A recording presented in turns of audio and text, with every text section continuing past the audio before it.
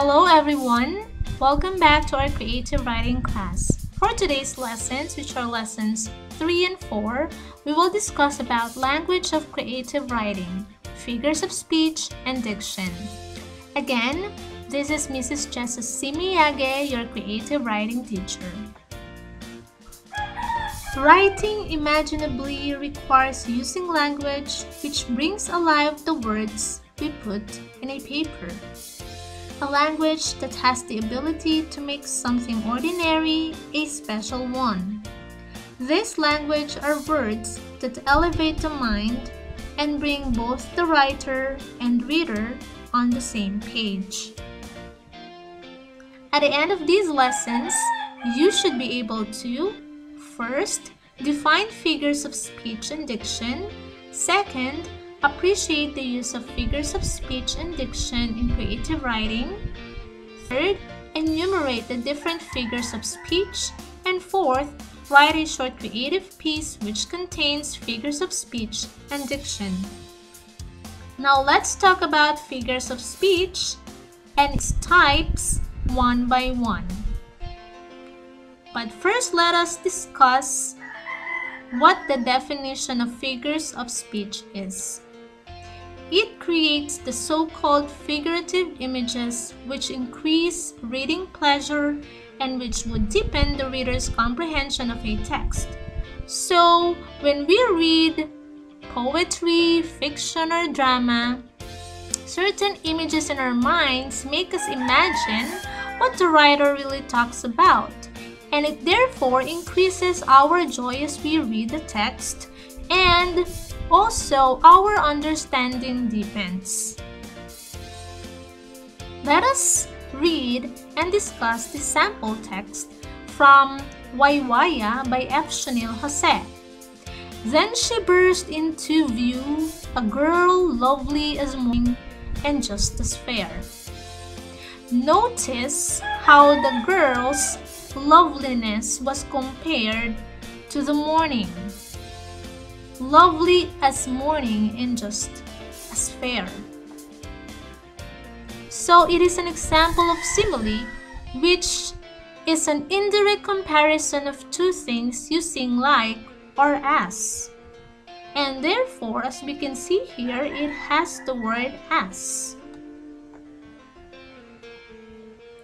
Let's now study the sample text from If You Forget Me by Pablo Neruda. Everything that exists, aromas, light, metals, were little boats that set toward the isles of yore that wait for me. So in this sample text, we see that everything that exists, according to the persona, were little boats. So it is, or they are compared to little boats without the use of like or as. So this is an example of metaphor which is actually a direct comparison between two objects which no longer have to use like or as. Let's read this another example. Because I could not stop for death, he kindly stopped for me. The courage held but just ourselves and immortality. This is an excerpt from Because I Could Not Stop for Death by Emily Dickinson. So the death here is actually talked to as a person, but actually it's not.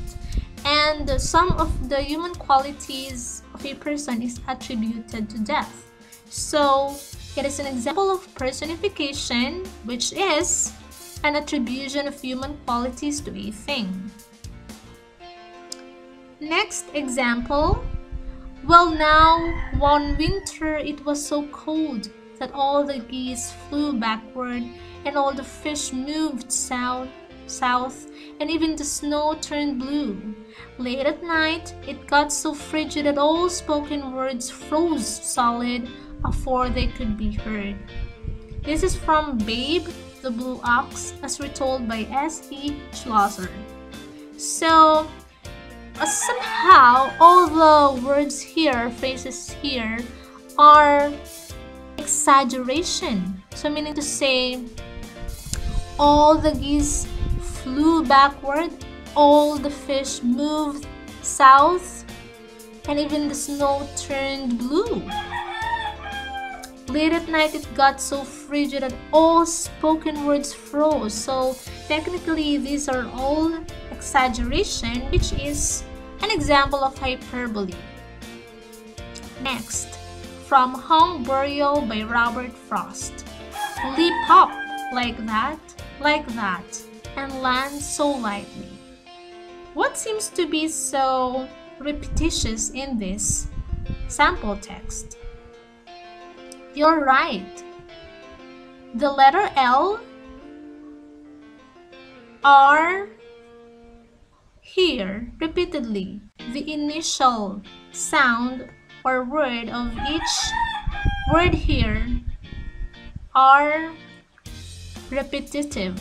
So it is an example of alliteration, which is the repetition of the first consonant of the neighboring words. An example text from Walden by Henry David Thoreau. The morning wind forever blows. The poem of creation is uninterrupted, but few are the ears that hear it. Olympus is but the outside of the earth everywhere. So let us check if it has this allusion or use of person, place, or thing as reference. So for us to be able to have a good grasp of the words, the nouns, special nouns, or rather the proper nouns in what we are reading, some words like Olympus. So when we hear Olympus, we somehow go back to the gods and goddesses where they abode or where they lived. So by using this word, but by attributing this word Olympus, we have a good grasp of what is being described here, a place like this. Another sample text from The Catcher in the Rye by J.D. Salinger. Boy, I rang that doorbell fast when I got to old Spencer's house. Try to pay close attention to the word rang, because this is an example of an onomatopoeia, or the use of words that mimic sounds. So, ringing the doorbell, the word rang there is an example of a word that mimics sound. Okay, so these are seat words, preferably for you that are already in our Google Classroom. Now let's go and discuss diction. Let us define diction. It refers to language and word choice of the writer. It also shows the level of formality of a text, which helps in shaping the perception and view of the readers. Now there are 3 levels of diction. First is formal, second is informal, and the last one is colloquial. An example of formal diction is this: heard melodies are sweet, but those unheard are sweeter. Therefore, ye soft pipes play on, by an ode on a Grecian urn by John Keats. Another example of formal diction: ah, happy, happy thoughts, that cannot shed your leaves, now ever bid the spring adieu, by again the same text from John Keats. So as we further discuss formal diction, it is also an academic or scholarly language. Now let's compare these words under informal and formal. So it is informal to say as, but the formal is inquire.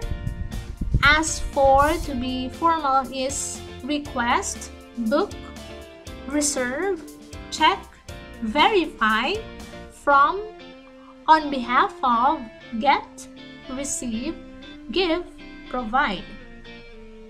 Help, assist, need, request, Say sorry, apologize, say hello to, give my regards to, tell, inform, I think, it is my opinion that, job, occupation. How about colloquial and formal?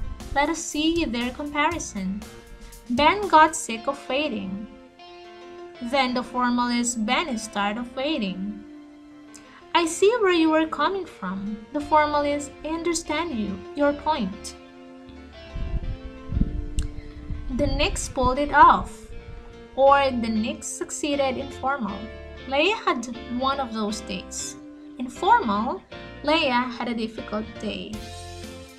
We're in a bind. In formal, we're in trouble. I don't have that much of a chance. Formal is I don't have a very good chance. Informal diction is more of a conversational language.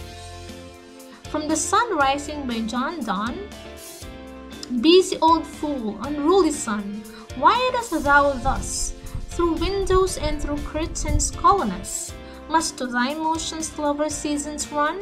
Saucy pedantic wretch, go chide. Colloquial diction is a slang language. It captures regional dialect. Now, what is the function of diction? Writers choose words to create and convey a typical mood, tone, and atmosphere to the readers. So it has the ability to set the mood or tone or atmosphere of a particular setting in a particular example of creative writing piece. A writer's choice of words and his selection of graphic words not only affect the reader's attitude but also conveys the writer's feelings toward the literary work. So those are the function of diction. And the following activities can be found in our Google Classroom. So that will be all for our lesson for today. I hope that you understand how the language of creative writing works and how figures of speech and diction help us to be able to write something that will help our readers really know what we like to express and to be able to explain on an elevated manner what is really in our minds. So, as always, thank you so much for participating in this lesson and hope to hear from you. And if you have any questions and comments, kindly comment down in the section below for comments. And we will meet each other again on the next lesson. Thank you and goodbye.